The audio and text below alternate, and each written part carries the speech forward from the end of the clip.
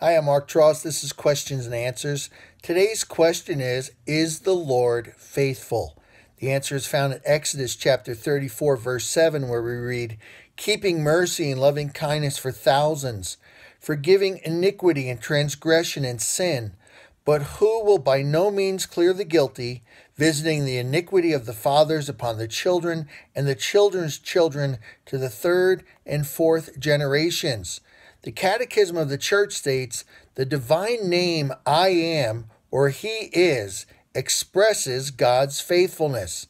Despite the faithfulness of men's sin and the punishment it deserves, He keeps steadfast love for thousands.